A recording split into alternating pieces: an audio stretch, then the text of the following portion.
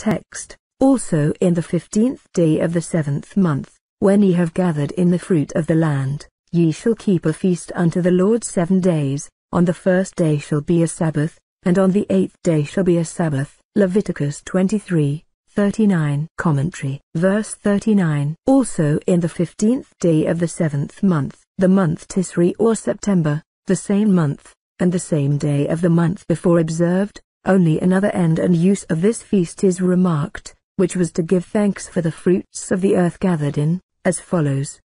When ye have gathered in the fruit of the land, the barley, wheat, oil and wine, and all others, this being now autumn, when the several fruits were ripe and gathered, ye shall keep a feast unto the Lord 7 days, not different from that before mentioned, but the same, one design of which is here suggested, to give thanks for the fruits of the earth. Hence this feast is sometimes called the Feast of Ingathering, Exodus 23:16-34, 22, as another use of it is after mentioned, to commemorate the children of Israel dwelling in booths in the wilderness.